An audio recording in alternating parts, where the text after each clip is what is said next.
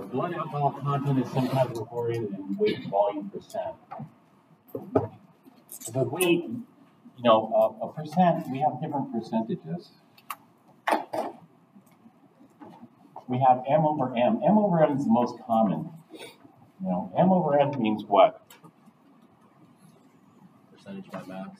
Yeah, percentage by mass. It's the mass of component A over the total mass. Oops. Shoot. Yeah, I was lifting it up. I didn't realize that on-off switch. Well, I should have known. I was playing with this yesterday. Mass of component A over the total mass. We have V over V. Percent V over V is what? Percent of volume? Yeah, percent. Volume of component A over total volume. We have a mole percent, yeah, or atom percent, depending on what we're looking at, or atom or molecule. The same thing down here. And then we have these ones that are kind of mixed, like an M over V percent. M over V percent is common in biology. Let's say when they look at the concentration of stuff in your blood and they equate it to salt, they have an equivalent.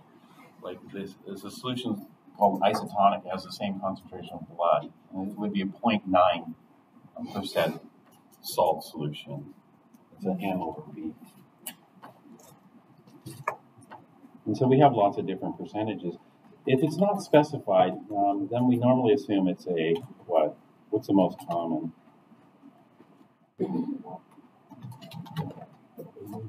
An M over M. Percent by mass. Percent by mass is the most common. But sometimes you can't assume it. It's like that 1.77. The pilot assumed that was in kilograms per liter, which would be the same as grams per milliliter. That's a very common unit, grams per milliliter. It turned out that was wrong.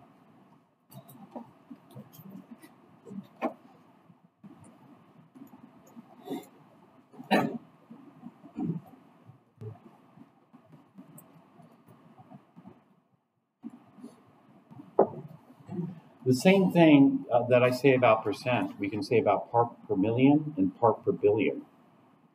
Most parts per million are parts per million in terms of what? In terms of, I wish I could save that.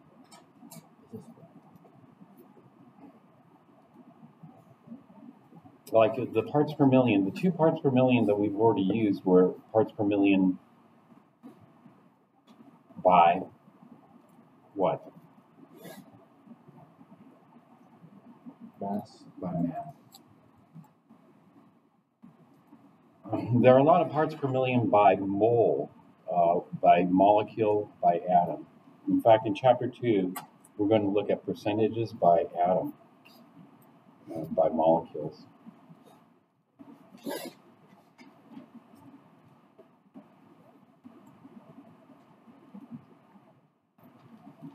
All right, so back finally.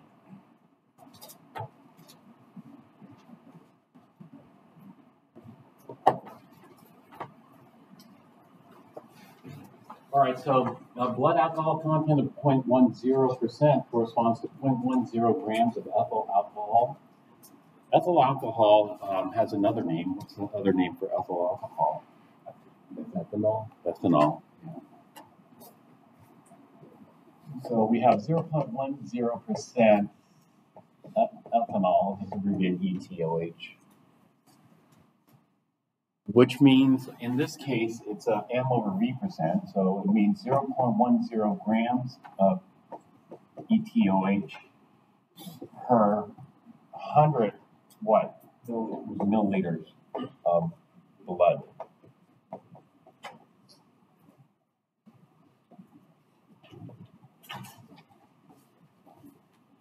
In many jurisdictions, a person is considered legally intoxicated if his or her blood alcohol content is 0.10%.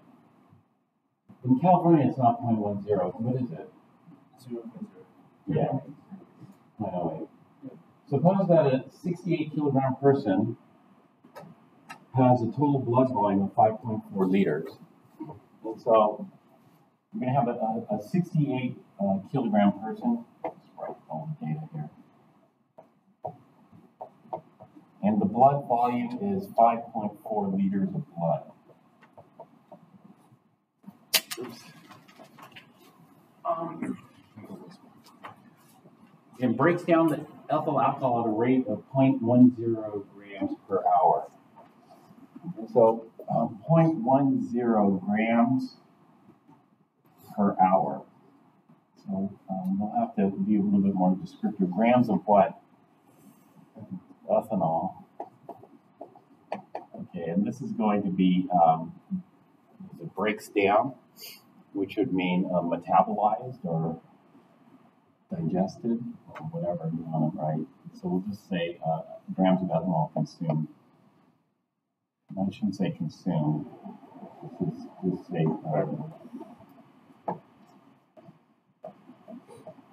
broken down. Yes. Isn't it 10 grams per hour? Not 15 grams. Oh, yeah, sorry. 10 grams per hour. How many well, that's pretty precise, 10.0. Mm-hmm. You'd think there would be more variation. You wouldn't think it'd be so precise. Some people. Footnote about it. Okay. All right, there's a footnote. Well, here it is. The rate at which ethyl alcohol is broken down varies dramatically from person to person. The value given here for the rate is a realistic but not necessarily accurate value. Okay. We'll just assume that.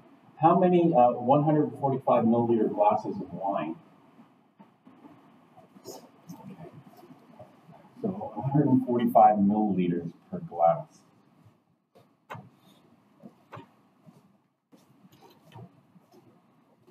Consumed over 3 hours. This is over 3 hours.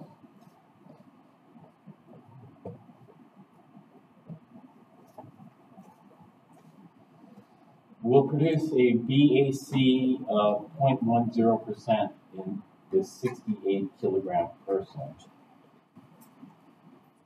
So ultimately, we want a BAC of 0.10%, which is already up here. Assume the wine has a density of 1.01 grams per milliliter. Okay, so 1.01 grams of wine per milliliter of wine.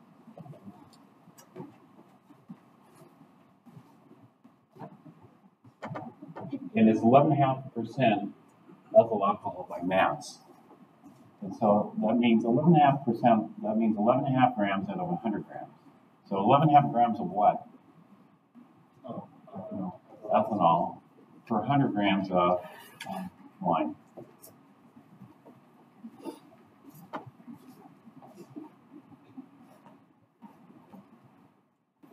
All right, so we're just going to treat this as a dimensional analysis problem, and we have a whole bunch of versions. But where should we start?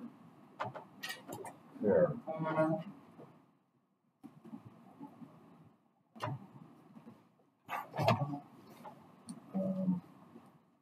How much ethanol needs to be in the blood to have a BAC of 1.0? Okay. How much ethanol needs to be in the blood? Start there. The mass.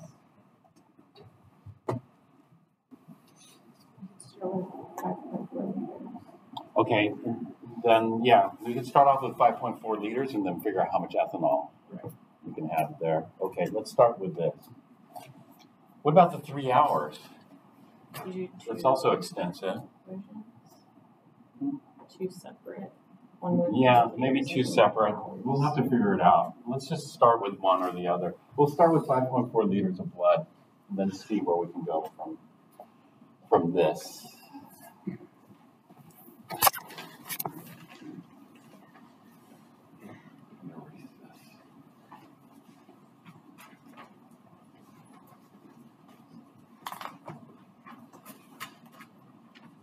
So 5.4 liters of blood, and then I need to get rid of either liters or liters of blood.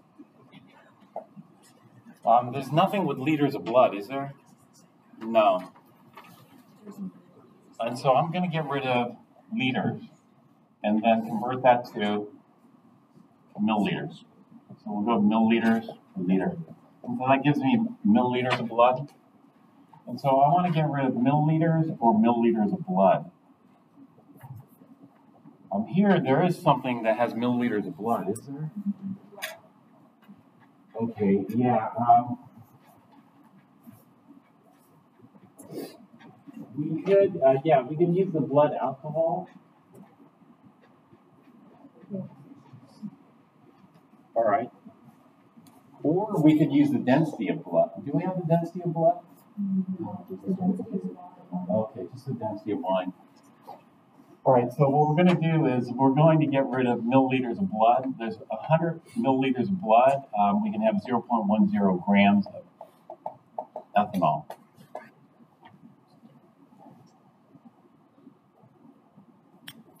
So this tells us how much ethanol it's going to take to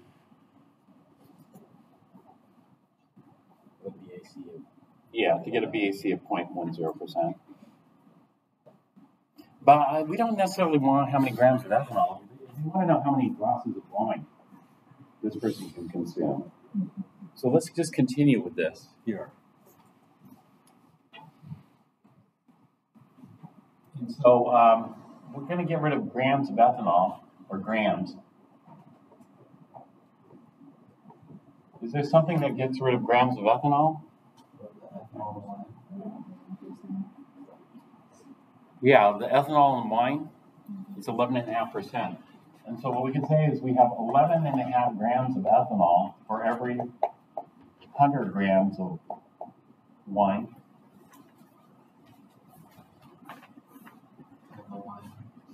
And then what? In the wine, yeah, we're going to get rid of grams of wine.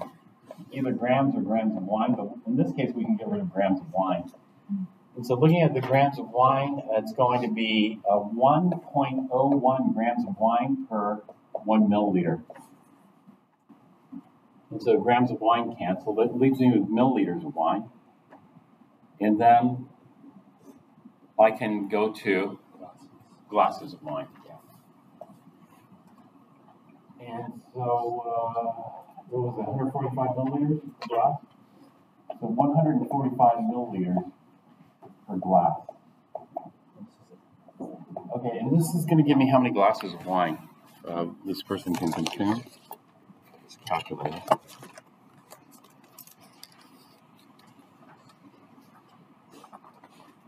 It's 5.4.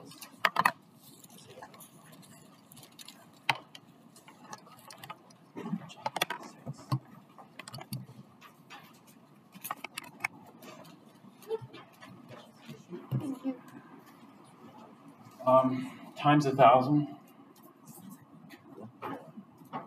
times 0.1 divided by 100 times 100 divided by 11.5 divided by 1.01 divided by 145.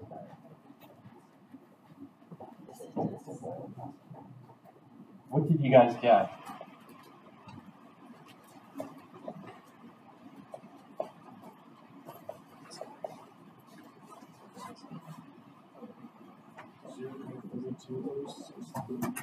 Wow.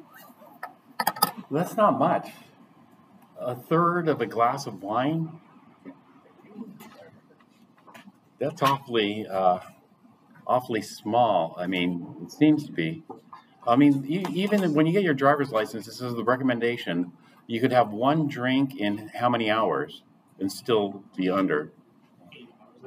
Is it 8 hours? One drink in 8 hours? One serving per hour, something like that. Yeah, it was something like that. Yeah, well, now we got to figure out what to do with the 3 hours. Is that 0.306 glasses per hour, or like the whole time for the 3 hours? No, that's just initial. So if you drank that much, you're already intoxicated. Okay. So that gets you to the Yeah, that gets you 0.10 Right. or whatever. What are you asking? How many glasses consumed over 3 hours will Okay. produce that blood alcohol? All right. So what we have to now, this is changing because as soon as this person drinks it, their body's going to start metabolizing it at a rate of 10 grams per hour. That's 10 grams of ethyl alcohol per hour. So how should we do this? And then does the weight factor into this too, or no? Or are they just giving us this person's weight for that? Yeah, they're just giving us the person's weight. Just as a reference, like As a reference because of the blood volume, so I don't think we need to use it. I think it's just a bit of extra information. And so we got to figure out how to deal with this 3-hour thing. This is what I did. I didn't do this. I Okay. did separate. I found how much alcohol a glass of wine would give you. I found I knew we needed. I found how much alcohol you would need to get 0.1 grams. Okay. And so then I did just alcohol we would need minus 30 grams because we would subtract that equals to eventually get to the amount of alcohol we would need at the end. Okay. That sounds good. So you didn't even start it like this. Yeah, we'll take a look at that. I mean, should we just start all over again? What do you think? I did it like this too, and then I did the 3 hours. Okay. So I did 3 hours, and then to get to how much was broken down during those 3 hours, and then just add that to how much is needed to be drunk, and then Okay. that's the total. Okay. And so you have this, and then you did the 3 hours? Okay, let's try that, because this is the other extent of the property here, and then we'll go back and look at the other way.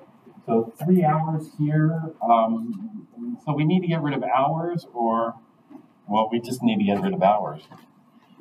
Do we have something with hours?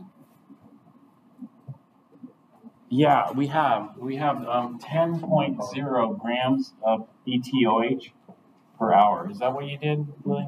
Okay, and so the hours, now we have grams of ethanol. And then what did you do?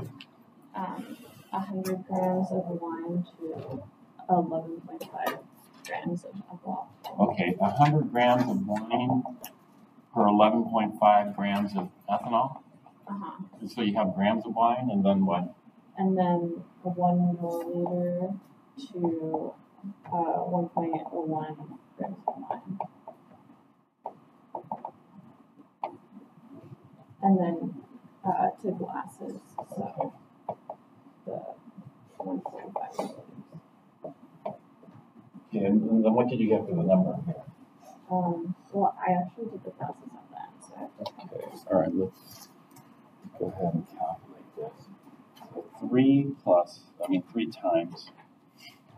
times 10 times 100 divided by 11.5 divided by 1.01 divided by 145. So 1.7813 glasses. And so how would you interpret this 1.7813 glasses? If a person drank 1.78 glasses of wine in a 3 hour, let's say they drank it all at once, right at the beginning. So at time 0, they drank 1.78 glasses. And then 3 hours later, what would their blood alcohol content be? Yeah. So if they drank this right at the beginning, and we call that time 0, then 3 hours later, there'd be no blood alcohol. Okay, then what did you do, Lily? Then just add them together. Then just add them together. And so that means if they go down to 0, that means they can drink a little bit more. And this would bring their blood alcohol. So at the end of the 3 hours, they consume this, and then they'll be back up to 0.10.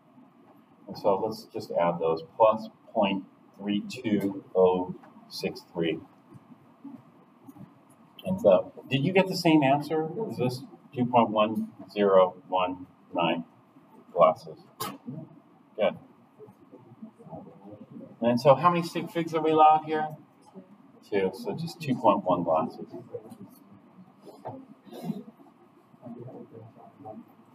Okay. And you started off with this. I started off with the blood, so I tried to figure out how the target amount of alcohol. So I did the blood alcohol. I did the first 3 up there. Top left. Yeah. Now the first 3, the 4.5 times 1,000 times 10.0.1, 0.10 grams. Okay. And that's like, okay, that's the amount of alcohol. Okay. And that went to 5.4. Okay. Oh, I see. And then you got the grams of alcohol. And per cup, right? Yeah. That's what I did.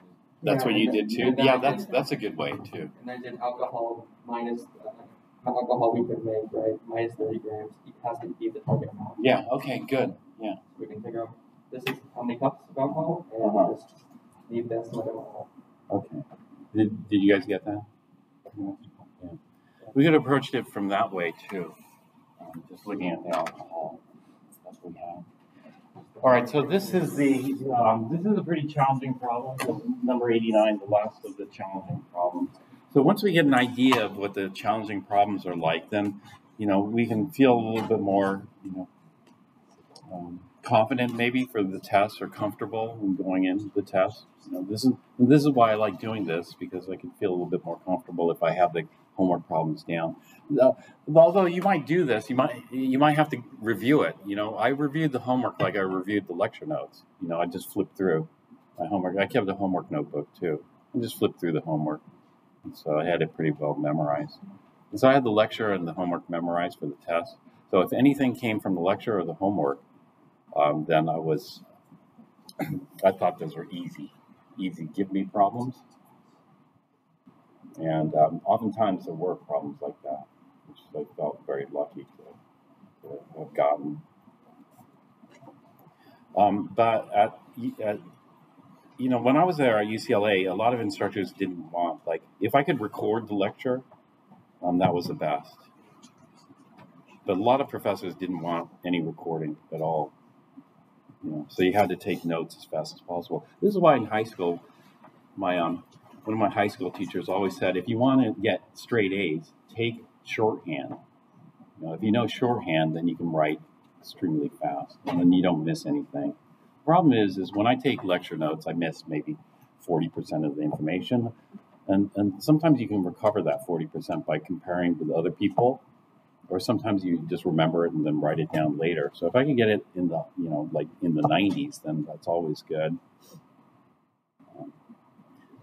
But anyway, but if the lecture was recorded, then I found this classes a lot easier, because then I can just go back through and listen to that. And I can get 100% of everything covered in class. Is that when you record now, sir? Yeah, that's one of the reasons I record now.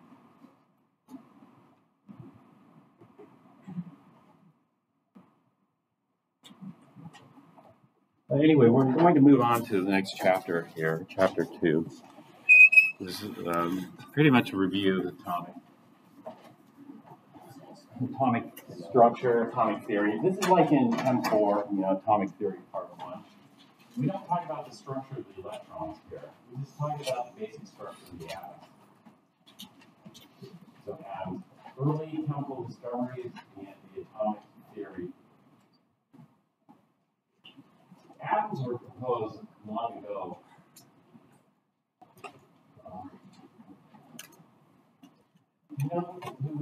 Who's often credited for atoms?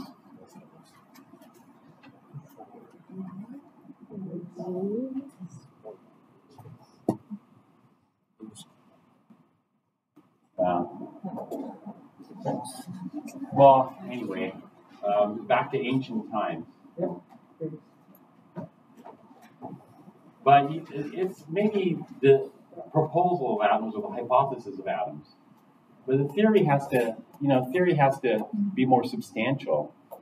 And so maybe we shouldn't say, the atomic theory was proposed in ancient Greece or wherever, because maybe there wasn't widespread adoption at that time.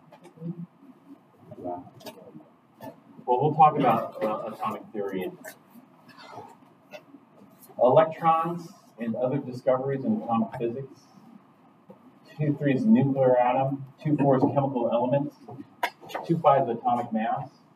2.6 is introduction to the periodic table. We're going to cover the periodic table in more depth when we get to quantum mechanics. 2.7 is the concept of the mole and Avogadro number, using the mole in calculation. And so let's take a look at atoms. What's your picture of atoms right now? When you think of atoms, so let's just take a typical atom. How would you draw it?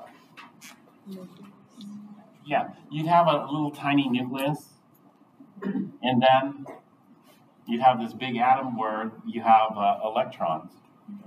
And so I'm going to make the nucleus a bit bigger since it's too hard to see here. But what's inside the nucleus?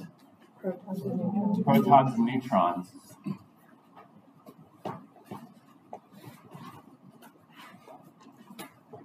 Protons are often given the symbol P or P plus. Neutrons are N or N0. Zero being the charge on the neutron.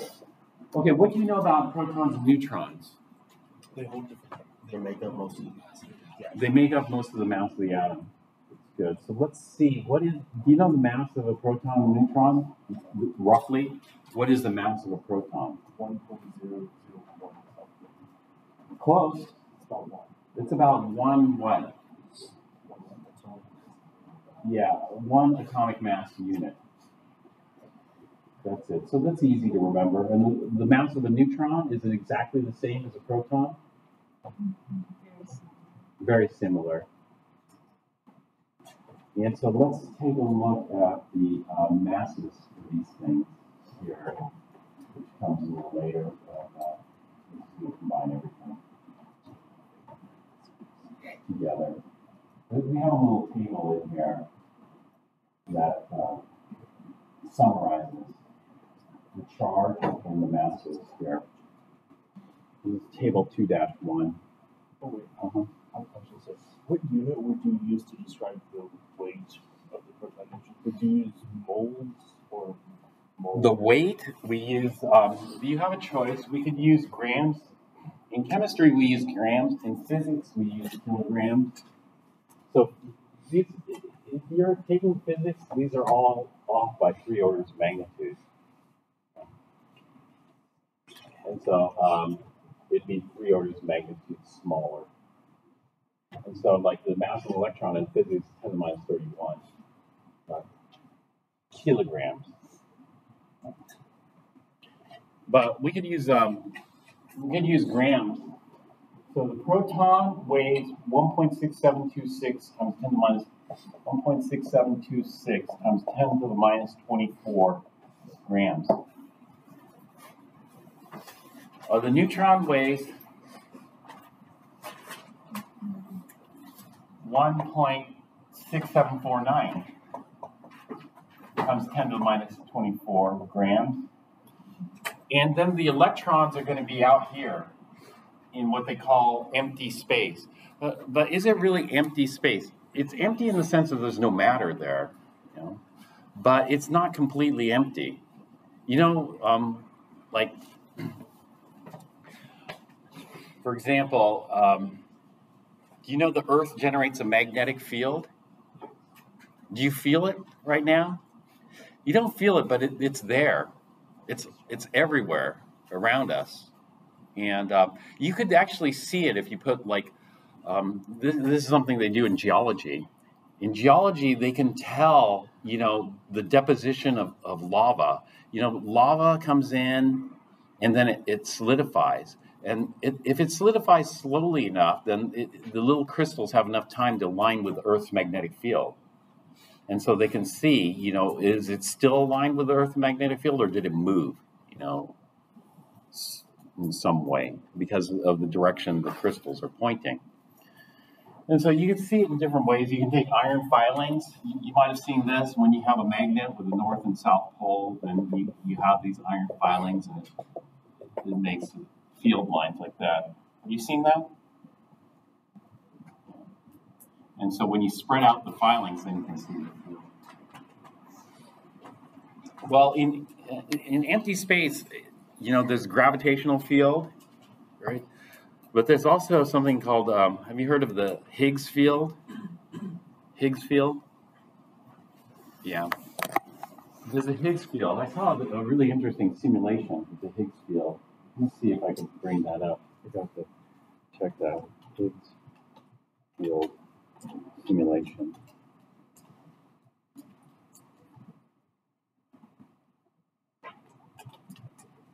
I remember you mentioning the Higgs particle. Yeah, there's that. Let's see. I need to find it. Oh, here it is. Oh, it looks like that.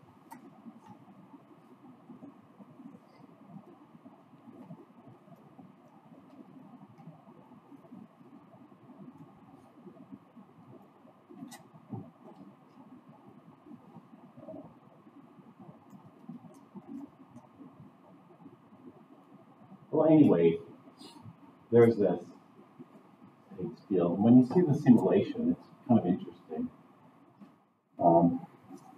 But it's there. And so it's not a vacuum. I mean, it is a vacuum. A vacuum just means there's no gas in there. So there's no gas in there, but there's this field. And that's where the electrons reside. Well, the field's everywhere. And the electrons are a lot heavier or a lot lighter than? Lighter. About how many times lighter? 1,000? 1,000 is getting closer, right order of magnitude. What is it? 10,000 is too much. 5,000. 5,000 is too much. It's 1,850 times lighter, but people just say 2,000 times lighter, roughly. So electron's about 2,000 times lighter. And so how much does electron weigh? Electron is going to weigh 9.1094 times 10 to the minus 28 grams. Do you want to weigh these things in grams? What's the metric prefix? Do you know the metric prefix for 10 to the minus 24? No. Maybe we can just combine some. What is a pico? Pico is 10 to the negative 12. So we might say a neutron weighs 1.6749 picograms. So if we say pico, then that adds up to 10 to the minus 24th, right? So that's possible. We could do that, picogram. But there's probably a metric prefix for it. It's probably not in appendix either. And so rather than doing that, we're going to use a different unit to weigh these. And we're going to use the atomic mass unit, U. And so in terms of atomic mass unit, it's a bit easier. 1.0073 U for the proton and 1.0087 U for the neutron. The neutron's actually a little bit heavier. Not by much, just a tiny fraction heavier than the proton. Did you? What is it? Is it on page? Oh, wow. That's good. What's it called? Oh, Yoda, I don't know. Yoda. Page 9 of the textbook? That's actually impressive. Oh, wow, I didn't know. Oh, no, I guess I should read the book. There's a Zeta, but Beta. I'm kind of resonating more with Pico. Yeah, honestly, same. All right. Well, of course, you could use metric prefixes for this, but then nobody will know what you're talking about. What?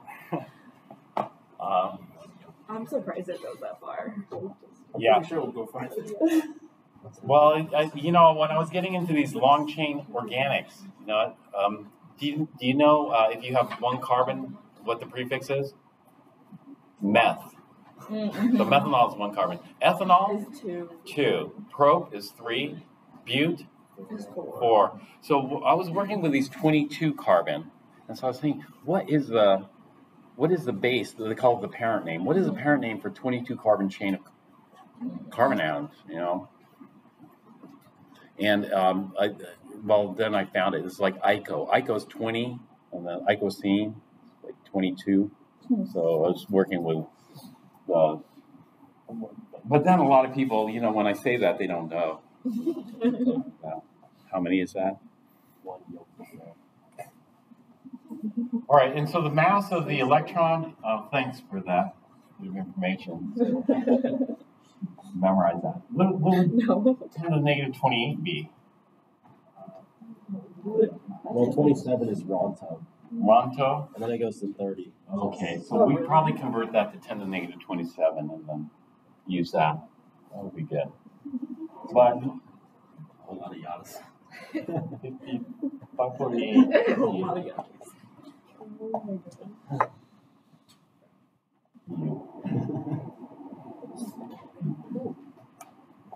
All right, so the first thing is, what is this? Tell me how is a U defined? Is there, you know, a kilogram is defined by some kind of mass in Paris, France, but they're trying to get away from that because, you know, who has access to that, you know? And so they're coming up with a fundamental definition of the kilogram. But what is the fundamental definition of the U? Carbon 12. Yeah, good. It's based on a carbon 12 atom. And so, what is it? One carbon 12 atom is defined as, well, the mass. The mass of one carbon 12 atom is defined as 12 U, or AMU. And that's the definition. And so do they store this carbon 12 atom in some vault in France? It's a very special carbon 12 atom. Or are all carbon 12 atoms in nature the same? Same. They're all exactly the same. And so this is, you know, there's so much carbon around, like charcoal, graphite, etc., that you can easily get a carbon 12 atom. Well, how can you get a carbon 12 atom? Well, you can take a piece of graphite or a piece of coal or a piece of something, and then what they can do is they can hit it with a laser. And so they hit it with a laser, which is high intensity light, and then it gets so hot it vaporizes a carbon 12 atom into the gaseous state. This is a solid here. And so you have a source. But the thing is, not only will you vaporize carbon 12 atoms, but you'll also vaporize what? Carbon 13. And so it's about 98% carbon 12 and about, well, less than 2% carbon 13. And so it's mostly carbon 12. You know what we call this? Actually, what is the, let me give you the precise numbers for that. If I'm going to look up the precise numbers, what do I call that? You know, what do I call the percent? Like, if I had a piece of diamond, you know, a piece of diamond and a piece of graphite are going to have the same ratio of carbon 12 to carbon 13. Yeah, good. The natural abundance. It's called the percent natural abundance. So what I'm going to do is I'm just going to type in natural abundance table of isotopes. We call these isotopes. That was my leg. This is strong. So isotopes, what's the difference between a carbon 12 and a carbon 13 atom? The number of neutrons, right? And can you tell me how many protons a carbon 12 has? 12 protons? Not 12. It has 6 protons. How did you figure that out? Right. It's number 6. Yeah, it's number 6 on the periodic table. Number 6, those red numbers at the top are the what we call the atomic number, and the atomic number, each element is defined by the number of protons, right? And so if you have 7 protons, then it's no longer carbon. If you have 7 protons, it's nitrogen. Because the atomic number depends on the element, I don't bother writing it in here. I'm supposed to write down here, what am I supposed to write? I'm supposed to write 6. But it's a bit redundant. I don't need to write 6 because carbon's element number 6. And so oftentimes people just don't write this here. But I guess to emphasize it, we'll put it there.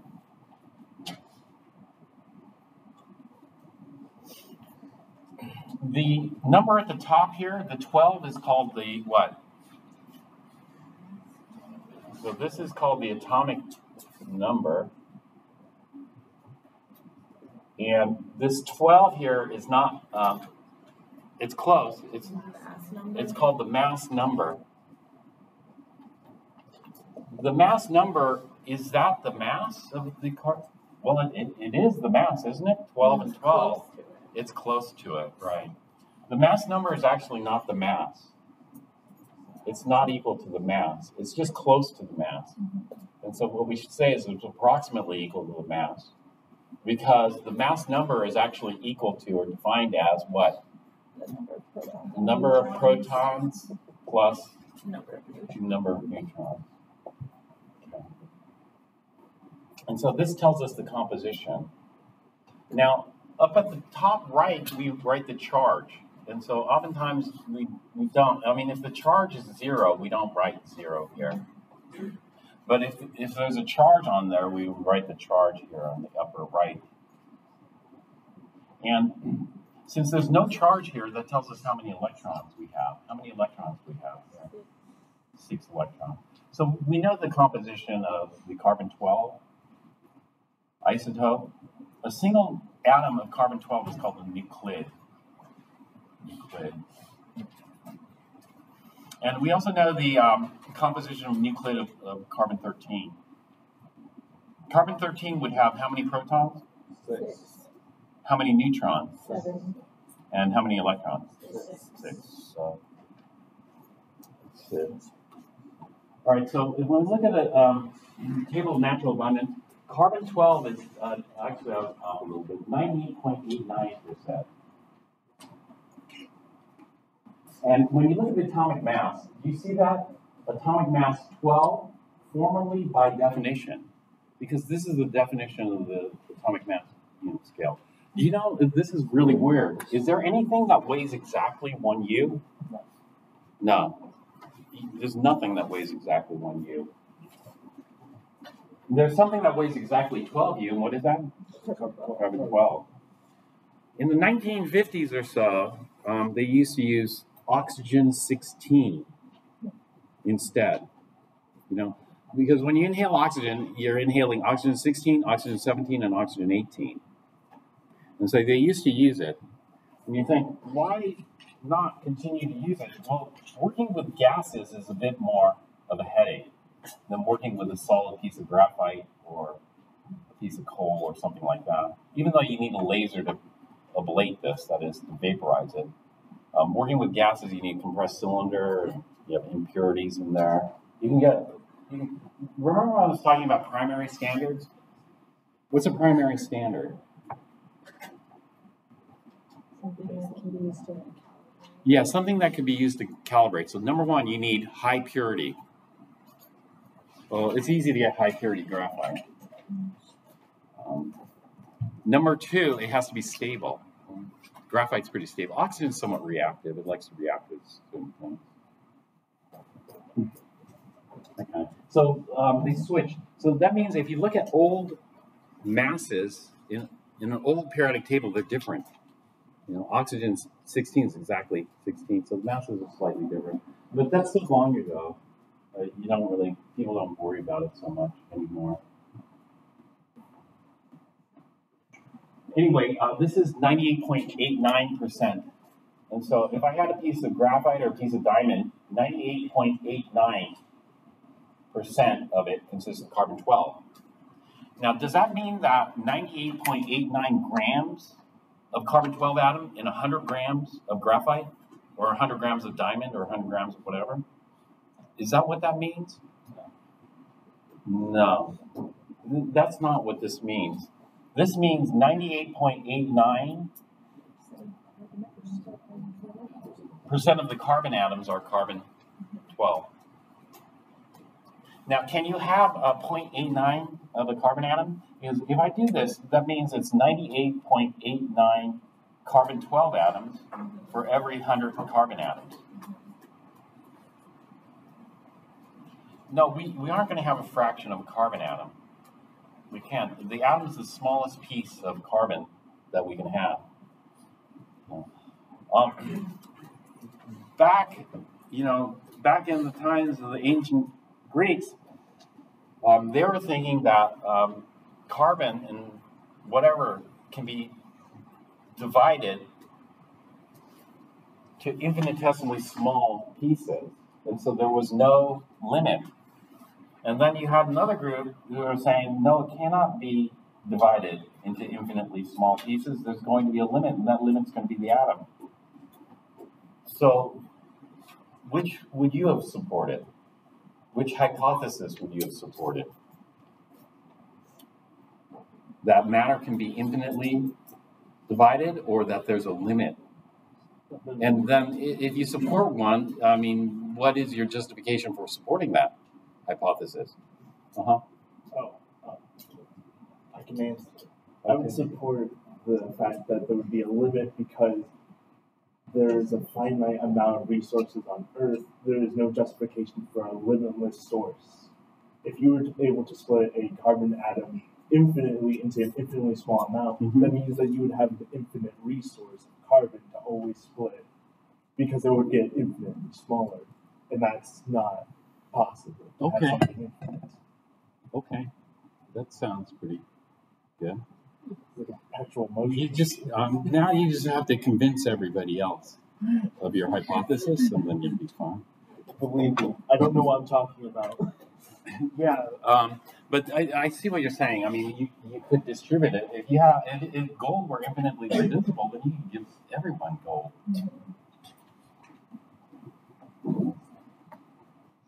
Although it'd probably end up, splitting. Well, there are only two. But this is why back then, what was the evidence that supported each hypothesis? That's what you consider. What was that hypothesis based on? And so we look at that. But it turns out that eventually the atom won out, and what was the reason? Was it because of this? I mean, if it were infinitely divisible, then you have an infinite resource of carbon atoms, or was there another argument that supported atoms? And you should know the other argument that supported atoms. What was the other argument that supported atoms? And so this is why atomic theory, even though atoms were proposed well before atomic theory came about. Atomic theory came about when, roughly? What, 1800s? 1800s. You know the name of the scientist who's given credit for proposing the first meaningful atomic theory? Dalton. Dalton's atomic theory?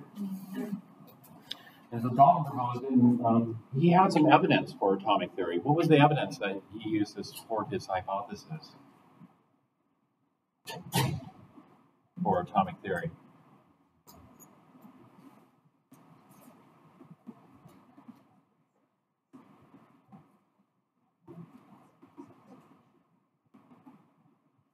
I need to come back to this page.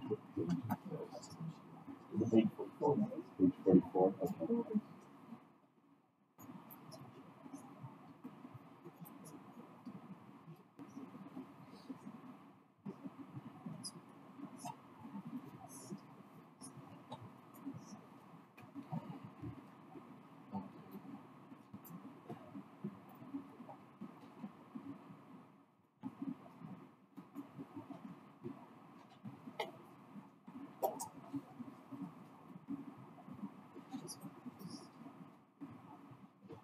Here, Dalton's atomic theory from 1803 to 1808. You don't need to know the dates. John Dalton, an English school teacher, used the two fundamental laws of chemical combination just described as the basis of atomic theory.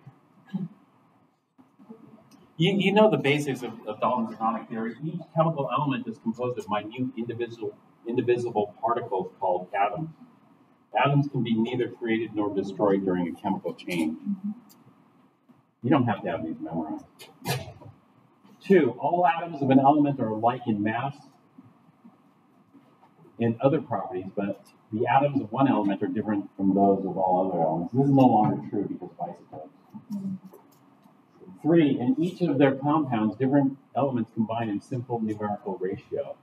For example, 1 atom of A to 1 atom of B, AB, or 1 atom of A to 2 atoms of B, AB2. And so what was the evidence that supported his hypothesis? Yeah. The law of conservation of mass and the law of General. general relativity came much later. Law of constant composition. Water is always 2 hydrogens, 1 oxygen. It's not 2.1 in some regions and 1.9 in other regions. It's always fixed. It's a constant composition. And then the law of conservation of mass. All the atoms, you never lose atoms, you never gain atoms. Just when you have a chemical reaction, the atoms are just rearranged. And so you're going to start off with the same total number of atoms as you end up with. And so the mass doesn't change. And so those were the 2 pieces of evidence that he used to convince other scientists that matter was not infinitely divisible. But all theories, should be a fundamental description. So that's the fundamental description of what's happening in a chemical reaction. The atoms are just rearranging. And when you have to make a compound, you have to have a simple whole number ratio. But theories should give you a fundamental description of what's going on, the observations. The observations led to the laws, which led to the theory. But theories should do one other thing, predict. And so, like all good theories, Dalton's atomic theory led to the prediction of the law of multiple proportions. The law of multiple proportions is this thing with whole number ratios. That's all. It's kind of like the law of constant composition, but it could be like H2O, H2O2, but not H2.1, O 1.9, something like that. And so that's the law of multiple proportions. And so we know that matter, the smallest piece of matter is going to be the atom. And in the sample of carbon, we're going to have carbon 12 and carbon 13. Are there other isotopes of carbon?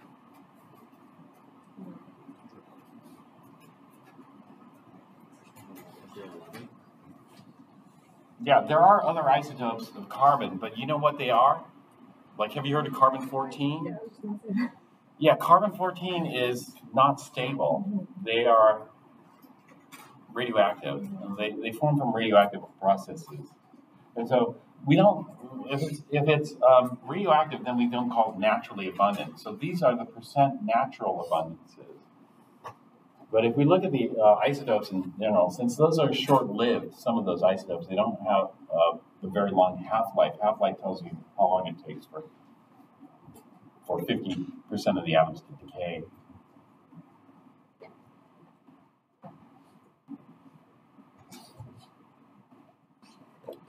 We don't include that, so there's no carbon-14 here. And then there are other isotopes in addition that are radioactive. And so if I wanted that, I have the table of natural abundance. The table of natural abundance is not going to show those radioactive ones. If I wanted the table of all the isotopes, then I'd look for something else. I'd look for the table of isotopes. This one is an appendix, one of the appendices in our book. And so if I'm interested in all the isotopes that have been made or synthesized, a lot of these can be made through nuclear processes.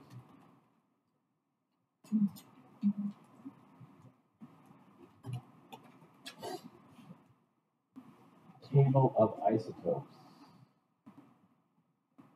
Actually, we can even look at this decay data here.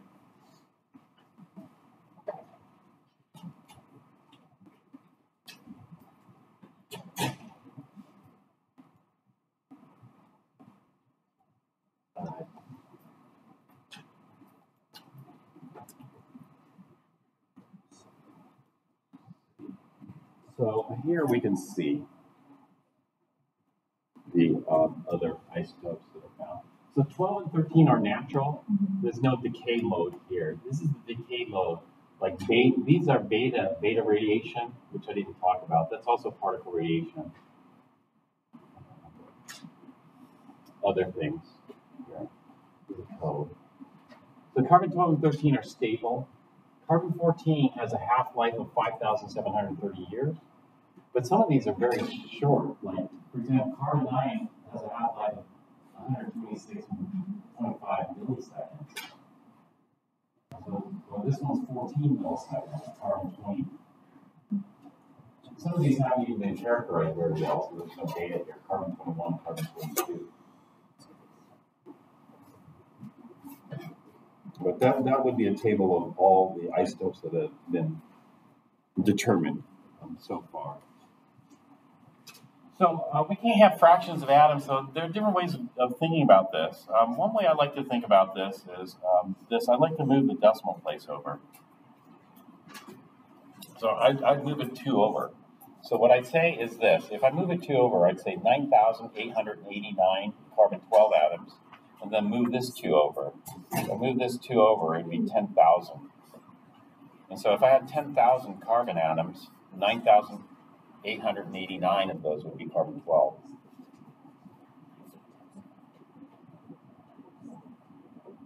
And if I had 10,000 carbon atoms, I'd only have 111 carbon 13.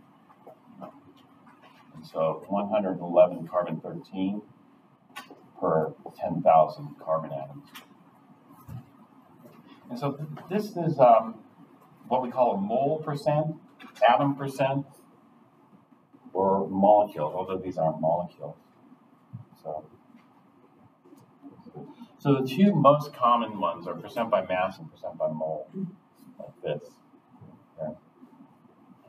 And so air, do you know what the percent oxygen in air is? Well, the percent oxygen in air is about 21%. So air consists of 21% oxygen. Does that mean if you have 100 grams of air, you have 21 grams of oxygen? No. You know what it means? It means if you have 100 molecules of air, molecules of air would be nitrogen molecules, oxygen molecules, and atoms, whatever. And so if you have 100 particles of air, then out of that 100 particles, how many of those are oxygen molecules? 21. So that's what we call a mole percent.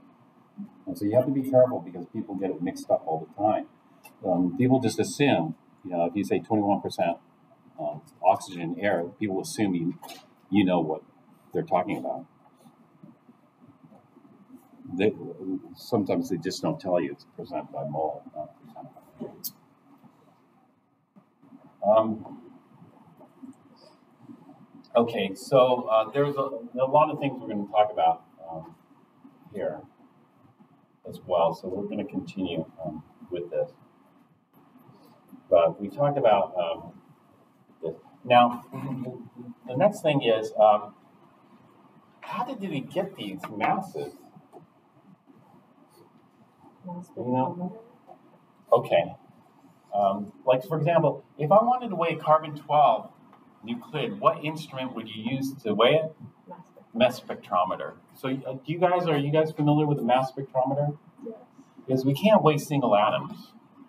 And so what you do is you shoot this. So you get a laser, hit this, vaporize a carbon-12, feed it through a mass spectrometer. When you feed it through a mass spectrometer, the carbon-12 travels. Let's show mass spectrometer here. And so we all need to know the mass spectrometer. But wait a minute. Doing a mass spectrometer experiment is a lot of work. Because if I take a piece of graphite, and I wouldn't want to use diamond maybe for this expensive experiment. Let's take a piece of graphite. You got to vaporize it. You got to feed it in the mass spectrometer. Mass spectrometer is not so easy because in mass spectrometer you got to suck all the air out of there. If you don't suck all the air, and it's hard to suck all the air out. You can't get a perfect vacuum, so you get a high vacuum, an ultra high vacuum, so that the air molecules don't interfere with what's going on.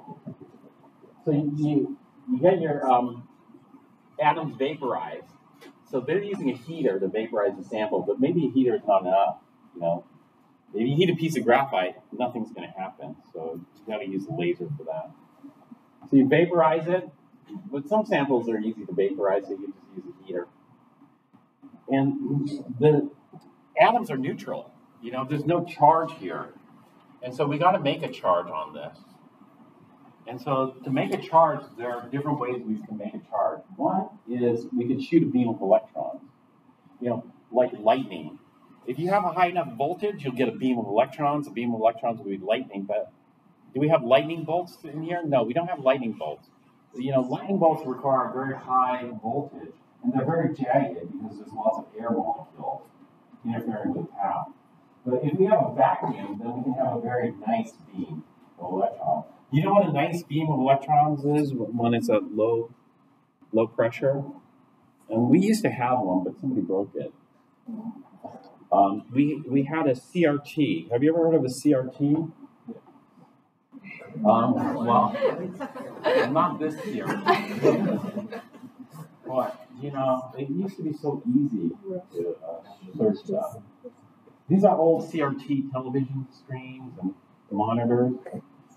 Good thing these are not so easy to read. The cathode ray tubes have been around a long time. And so you can get a low voltage gas in here, and then you create a voltage. The voltage would be over 1,000 volts, maybe 2,000 volts should be enough. And then what happens is you can get a beam of electrons in here. That beam of electrons can be termed an electron gun. If you want.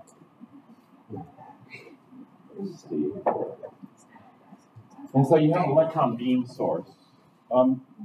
But there's not just electron beams. You can also shoot small atoms, and you can shoot molecules, as long as they have a charge. Because how do you accelerate it? You accelerate them by giving them a charge. So what happens is an electron will get stuck onto the carbon atom and give it a charge.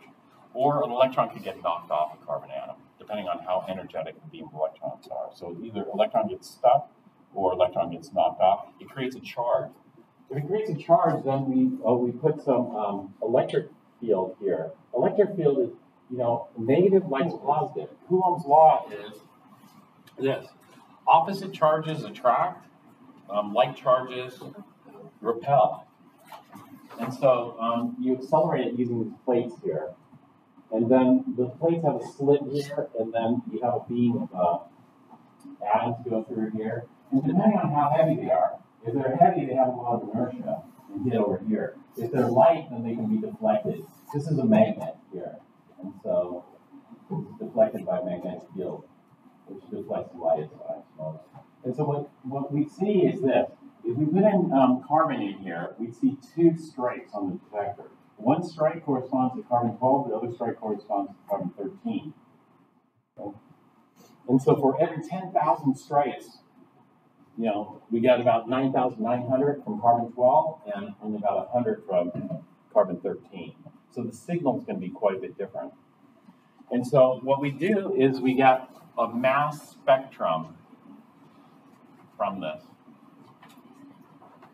And the mass spectrum is going to have the mass here, and it's going to have the percent or the intensity. Percent or intensity. You can, you know, because of computers, you can have whatever units you want. And then carbon 12 is going to hit here. It's going to give you a big peak. And then carbon 13 is going to hit here, and it's going to give you a small peak. And so this peak is due to the carbon 12. This peak is due to the carbon 13. Now, based on the peak heights, that's where we get the percent natural abundance. So the percent natural abundance comes from the mass spectrometer. And it's just measuring the peak heights here. And so these have to add up to 100%, so you just figure out what it is. And then we calibrate this and use some physics. So where the carbon 12 sits, here we call that exactly 12U. So the carbon 12 strikes here, this is exactly 12U, and then we use a little bit of physics to figure out the mass of carbon 13. And so the carbon 13 is going to be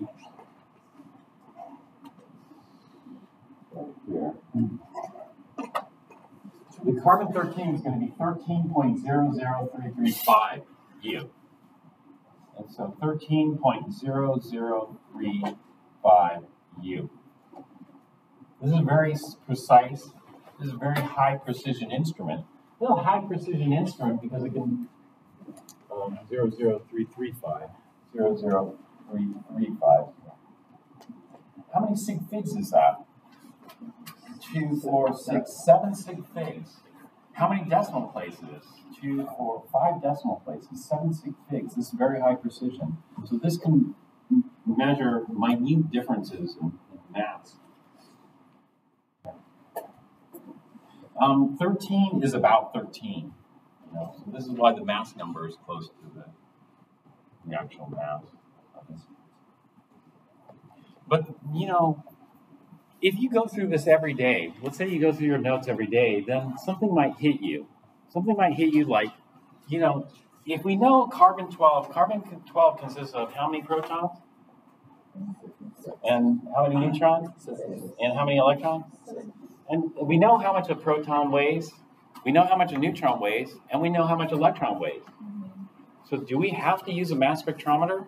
Yeah. Why don't I just do 6 times the mass of the proton plus 6 times the mass of the neutron plus the mass of the electrons, combine it all and get the mass of the atom? Does that work? No. No, it doesn't work. And it doesn't work because of the mass defect, right? Do you guys know the mass defect?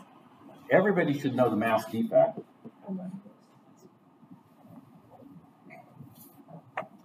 We have to weigh these using a mass spectrometer.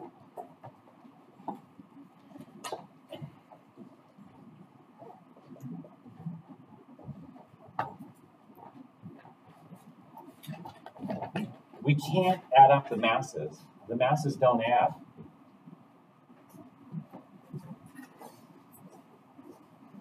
And so these have to be weighed. The sum of the masses of what we call the subatomic particles, which are these are the subatomic particles, is not equal to the mass of the nuclid. And the reason for that is the mass defect.